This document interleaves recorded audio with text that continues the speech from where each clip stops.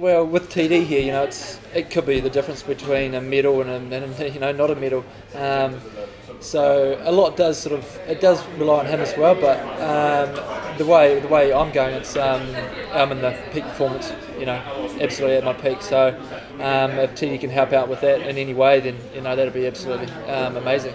Yeah, I mean, we were on holiday, had 3 weeks in Vegas and Cancun and stuff, and I'd already contemplated throwing the towel in, and I think going away and refreshing the mind and the body and all that on that holiday, I just came back and hit the ground running and had a really good season last year, no injuries and stuff, and put myself in the box seat this year for the spot, and stepped up and I'm ready to go. It's a pretty tough job to do, knowing that you're probably going to blow your legs to shreds before you even touch the run, but I mean, if these guys get a medal, I'm just as happy as I would if I got one myself. So yeah, it's a role, but I like it. It's good. You see the other teams, they're sort of a bit, they don't really like each other too much. You see them training differently and that. But with us, we know we're really close mates, and we all do things together, and we're a tight knit. So it's we're all together in this.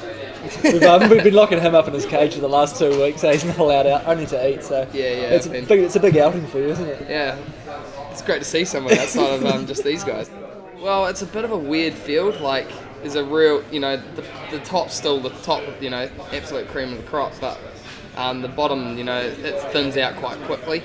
So there's probably 20 or 25 guys that are going to be really competitive, and then after that, it's a bit of an unknown. So yeah, we've got a couple of Kenyans that we've never heard of out there, and some Solomon Islands and whatnot. So I think the swim, it's going to be taken out really fast. The water's, it's quite clear, so you can actually see under the water and stuff like that. And out of the bike, I don't think it could have been any better suited towards us three, and probably the 3 girls for that matter.